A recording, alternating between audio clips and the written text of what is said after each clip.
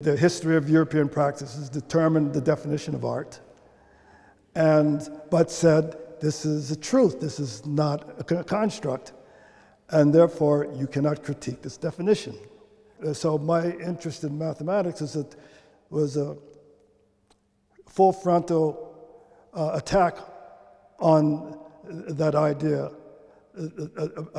because I used a strategy of art making that was, back then, provocative, because it was not supposed to be something that you would use to be creative.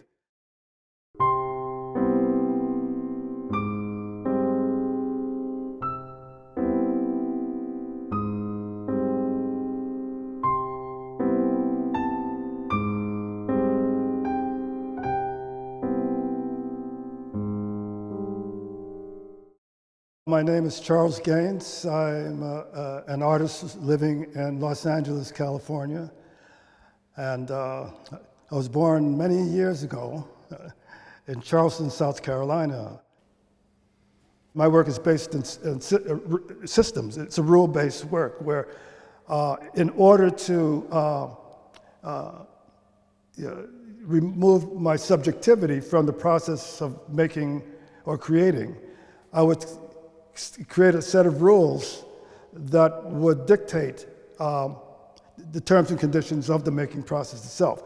One of the reasons why I was very suspicious about the modernist idea of the creative imagination is because I felt that if you relied simply upon yourself and what you call your subjectivity, you simply repeat what you know. So there has to be a location or a place where the unknown is allowed into your practice. And the traditional idea was that this unknown, because everybody had this value of the unknown, but the traditional idea of this unknown was rooted in your unconscious.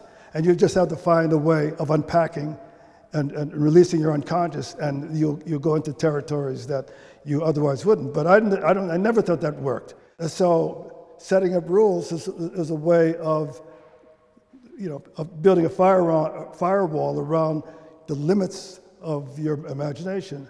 But it also opened up your access to the world, because I said that, well, one of the things that I liked about theory is that it made me think about things in ways that I otherwise would never come to and really never realized. It took me beyond what I call myself. This language that takes me beyond my subjective imagination was mathematics. And so I started working with the grid and dealing with a series of works where I would, based upon an XY coordinate, develop a simple calculation. The calculation itself would produce the rules for the production of a form. And so I started working on those drawings, and that series is called the regression series. What my interest is to deal with conceptual tropes as a critique. And so therefore the use of numbers and grids was an interrogation not only of the art practice itself, but interrogation of the culture based upon certain ideological presuppositions having to do with rational thinking. Like the big one, of course, is that that there's a binary. There's a difference that scientists think and artists feel. And so if you allow intellectual thought into your production of art, then you're undermining the very definition of art. What makes it art is that it's a feeling practice. And so that annoyed me, because what happened is that particularly in relation to this binary, that if you're an artist, then you can't think critically.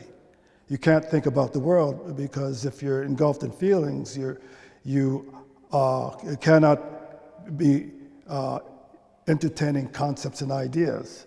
Why that was a problem for me ideologically is because it reinforced a general critique that I was having about the persistence of transcendental ideas in the history of European and Western thought, because the transcendentalism itself as a concept and its use historically was responsible for all kinds of strategies of power and the enforcement of power. The one that was the most disturbing to me is that how it uses to reinforce the idea of race. That in fact, race was not an idea, race was a truth. And that therefore you can't critique it. So the Europeans very comfortably put themselves in a place of empowerment by saying that we can define this idea of race, which you can't critique. And so I found that modernism did the same thing with art. That the history of European practices determined the definition of art, but said this is a truth, this is not a construct, and therefore you cannot critique this definition. So my interest in mathematics was a full frontal attack on that idea because I used a strategy of art making that was back then provocative, because it was not supposed to be something that you would use to be creative.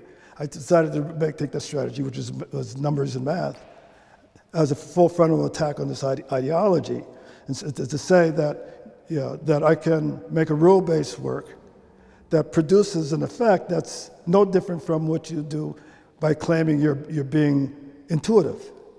It's as a critique. And the essential idea that I was undertaking was this idea of visual pleasure.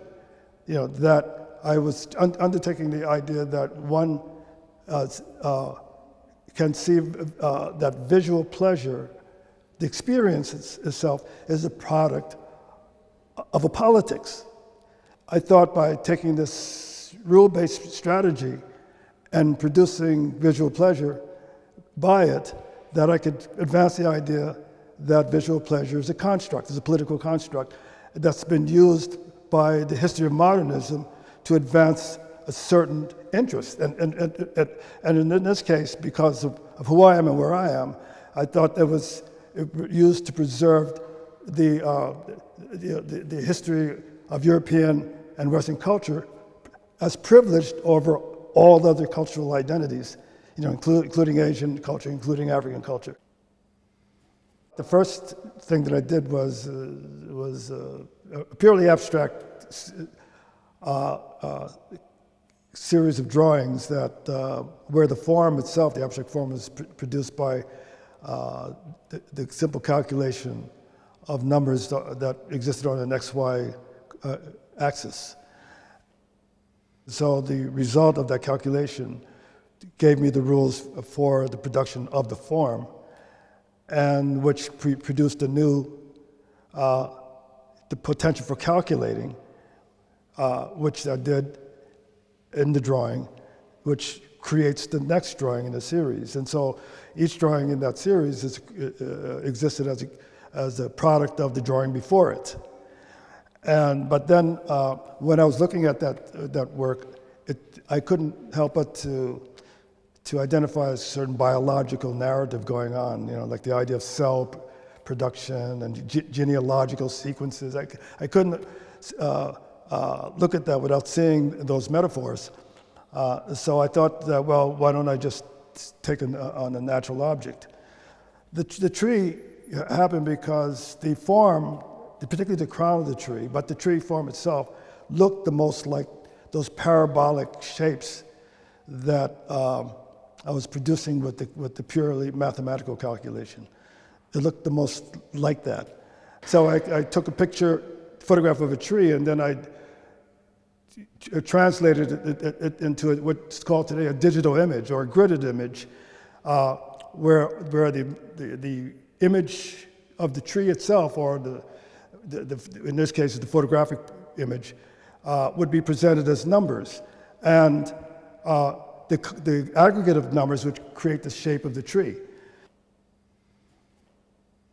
So I thought that I could use the system to draw a tree rather than to draw it from my imagination, or even, you know, just trying to render a tree, which requires a lot from your imagination. And also I could make the image complex, make other markings in order to realize the complexity of the form of the tree by adding more rules. And the rule that I add is that I would just overlay the image of a series of trees and overlay them in different numbers or different colors, so that then it was kind of painting the tree form without, by rules, without using my imagination, saying that, well, I think I'll make this part of the tree this color because it's aesthetically pleasing, or my intuition is telling me that I have to do this. I had great suspicions about working that way. So I allowed the system to make all of those decisions. So I should say up front that I know that I created the system from my imagination. So I'm not, you know, arguing that there is no such thing as the imagination. What I can say about this exhibition is that it's a continuation of an exhibition that I had in Los Angeles, I think about 3 years ago now, and where it wasn't, the Los Angeles exhibition wasn't the first time that I used palm trees as an image. My first use of palm trees was back in the late 70s. But it represented a more focused interest in trying to develop a cultural narrative or making a cultural context for within which these systems operated. So the exhibition I had in Fresno happened because I began to think about the location, the very specific locations that I decided to go to photograph and shoot trees. And I sort of, rather than just looking for a tree and shooting it, I thought that, you know, the space or the environment of the tree could have some very interesting things to say historically, politically, and culturally. The palm trees that these are based upon come from an area called Palm Canyon that is just south of Palm Springs in California. And this area was really a Native American reservation. It's run by the Native Americans. So I thought that within the context of our national discourse, I say national, the discourse going on in the United States about colonial practices and so forth, and the whole history of taking land away from Native people, I thought that the palm tree is an iconic referent of that idea, which usually used to talk about, you know, like beaches and margaritas and, you know, so that's why I particularly chose that site, because of that kind of significance of the natural environment, hoping that without necessarily making comment about making a particular political point about it, that I was giving voice or giving representation to a certain practice, and which was, as I said, problematic practice of the history of the Native population in the United States. So in that series, I named the drawings after these particular Native tribes in the area in order to create that context. So this series is a continuation of that. The difference is that the work that I did in Los Angeles were what I call the grid boxes, the plexi boxes, where the photo of the tree sits in the back panel of the box, and on the face of the box in plexi, the gridded image of the tree is painted. In this one, I created the whole form and image in watercolors. It was interesting to do that for me because it was like reflecting on the work I was doing in the late 70s and early 80s, where almost all the work was just graphic, and that made it with ink and color ink. It didn't develop that dimensional property and those properties that reminds you of painting, even though I never think of these things as paintings. But it sort of calls up that practice. And I'd like to do that because I guess it's totally personal.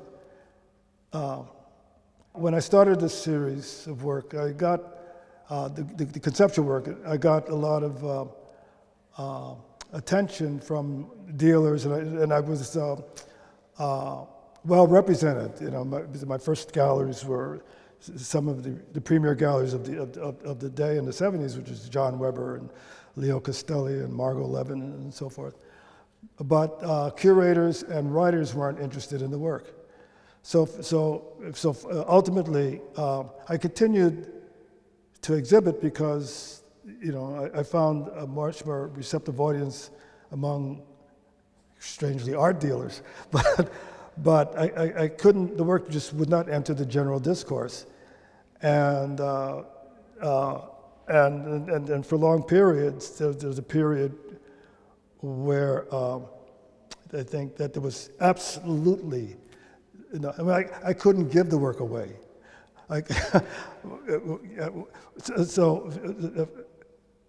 Which is it's interesting to say that because the work 7 or 8 years ago it seemed to have found an audience, and now it's essentially you can't buy it. I mean, you can, but you have to be on a waiting list. And so I was thinking about that because it just, to me, sort of reminded us of how like insane the art world and the art market is.